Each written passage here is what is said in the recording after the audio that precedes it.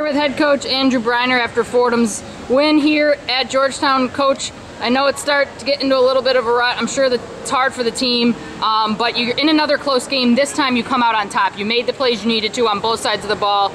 How important was it, and how big of a relief is to finally get that W up on the board? Yeah, a win certainly feels good. Thought that we played complementary football. You know, certainly going to look at the film and find things to correct, but you know the defense continued to play well for 4 quarters. The offense found ways to score some critical points, and it was enough to win. Now you've got some new faces and some new roles, a little bit banged up.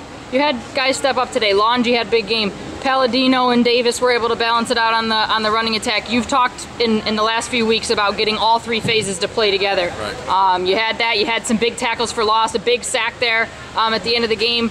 How important is it, and how nice is it to see those guys kind of settle into their roles and get those big plays from each phase of the football game? Yeah, no, it's incredibly important. It's what you have to do to win. I think the other phase that I failed to mention is special teams, and how big you know, our kicking game played a role in flipping the field and creating you know, long fields for the Georgetown offense, and that, you know, both kickoffs and punts, and they had to go a long ways all day, and I think it's a huge advantage when you can do that. Thanks, Coach. Congrats. Thank you.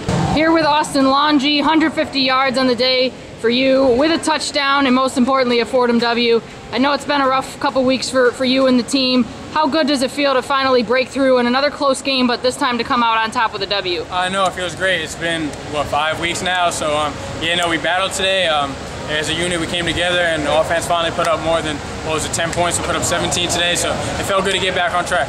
It looked like you were one of the receivers really starting to get some separation out there, giving Luke a target. What were you seeing out there, and what went well for you as you were running your routes? Yeah, I mean, a lot of teams have been going one high, trying to take out the slot, so we try to find alternative ways to get us the ball, and then we're a little banged up, so we got new guys coming in now, and everyone's making plays, so it's good. Congrats. Thank you.